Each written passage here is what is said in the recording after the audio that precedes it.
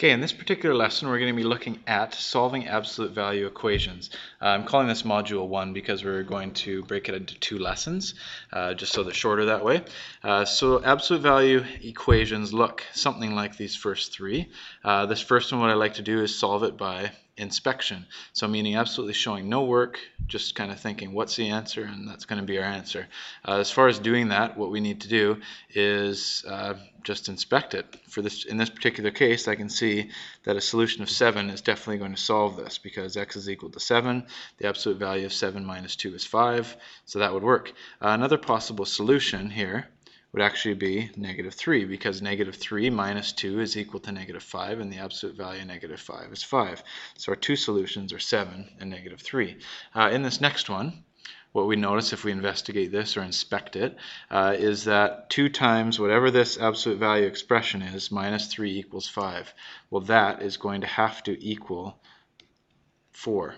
This absolute value expression is going to have to equal 4, because 2 times 4 minus 3 is equal to 5. So basically you're asking yourself, what can make the absolute value of x plus 3 equal to 4? And there's again going to be 2 solutions. One of the solutions is going to be when x is 1, because 1 plus 3 is 4, and 2 times 4 is 8. 8 minus 3 is 5.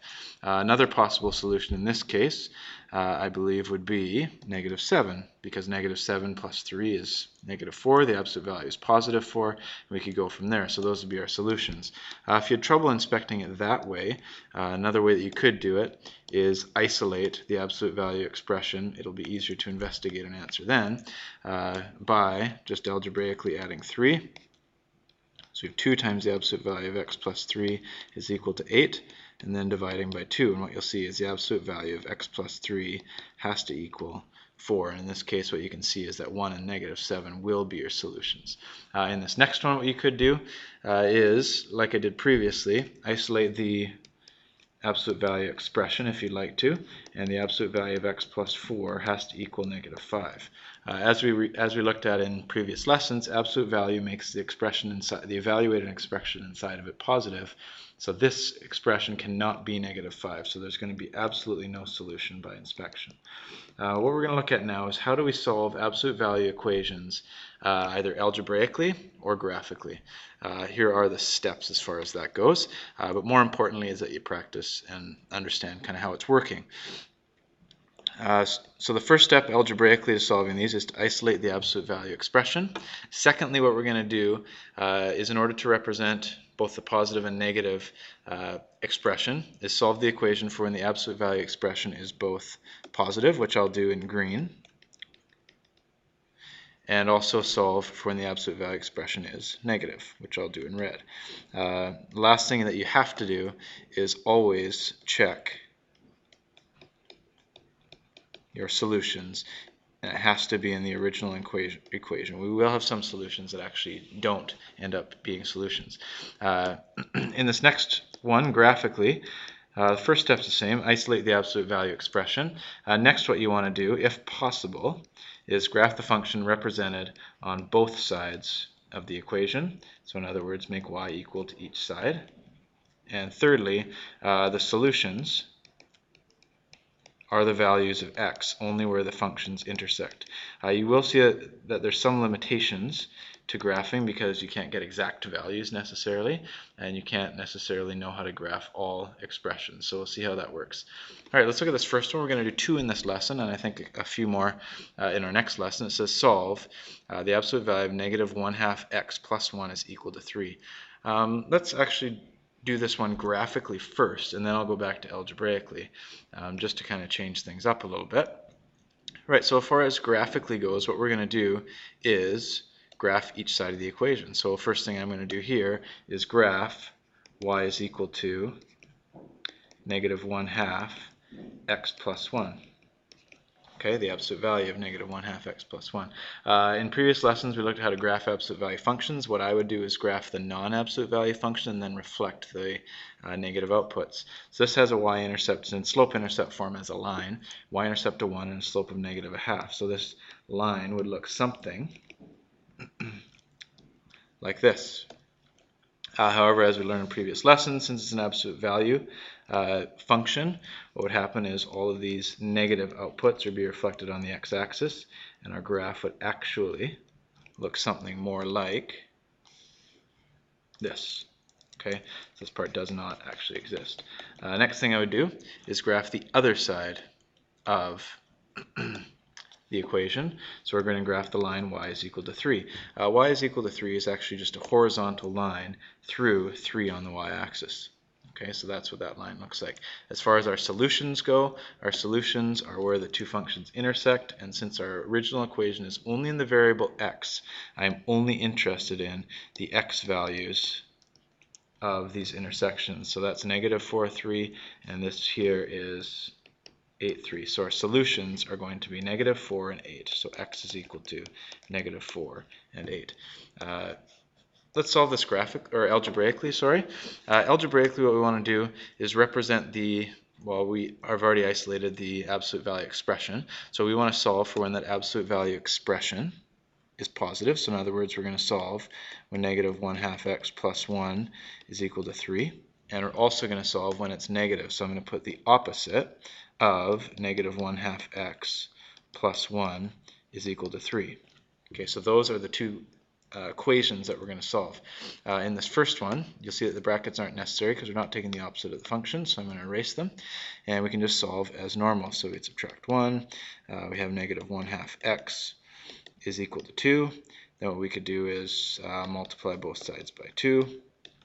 We'll have negative x is equal to 4. Divide by negative 1. We'll get a solution of x is equal to negative 4. What we're going to have to do is check that, and we have to check it in the original equation. So that's here.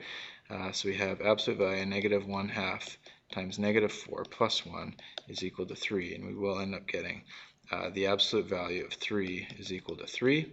And that works. So negative 4 is a solution. And this next one, we're taking the opposite of the absolute value expression. We're going to want to solve 1/2 x minus 1 is equal to 3. And after I add 1, I have 1/2 x is equal to 4. And multiply both sides by 2. I have x is equal to 8.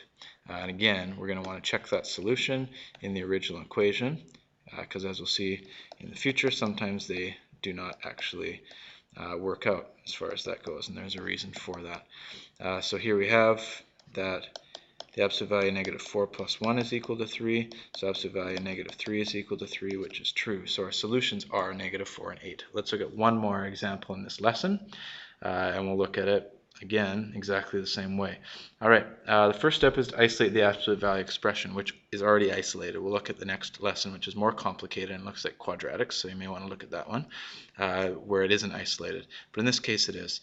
So solving algebraically, we want to solve for when the absolute value expression is positive.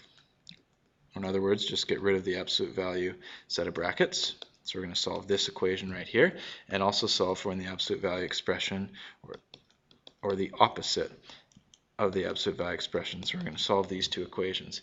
As far as solving it goes, I don't need the brackets on the first one here, so we are simply solving, and what I'll do is minus x from each side, so we'll have 3 is equal to x, or in other words, x is equal to 3, and let's go ahead and check that solution.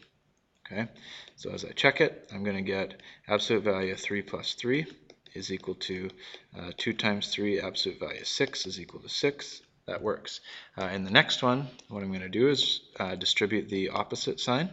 And this is negative x minus 3 is equal to 2x. And after I add x, what we get is negative 3 is equal to 3x. Divide by 3. And we'll get a solution of x is equal to negative 1. After I check this, what I'm actually going to find out is that it is not a solution. Absolute value negative 1 plus 3 is equal to 2x.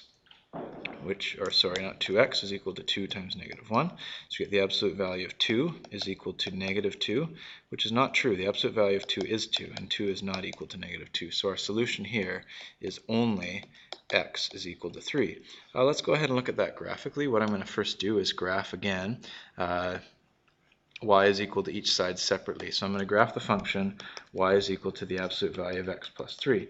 And that function is in slope-intercept form already. I'm going to graph the non-absolute value form. And what that is an intercept of 3 and a slope of 1. So I'm going to go ahead and graph this line, and then graph the absolute value of that line. Okay, we need to take the negative outputs and reflect them so this graph looks something more accurately like that. It's an absolute value function, so these don't actually exist. As far as y is equal to 2x, or in other words, this right-hand side, that's not an absolute value function, so y is equal to 2x, has an intercept of 0 and a slope of 2. So what we can see here is that there is actually only going to be one intersect, and that intersect is what our solution is, and I only want the x-coordinate. It's 3, 6, so our solution here is x is equal to 3. Either way you do it, you get the right answer. Some of you might be asking why algebraically we got a solution of -1. The reason is when we do the algebraic representation is that what actually happens is both of these lines algebraically are extended continuously. Okay, so what you'll see is if this was actually extended continuously, which it's not in reality, but what the algebra thinks it's doing, you'd have an intersect here of -1, but that's actually not an intersect with the absolute value function. So that's the reason why your algebraic representation might sometimes be wrong.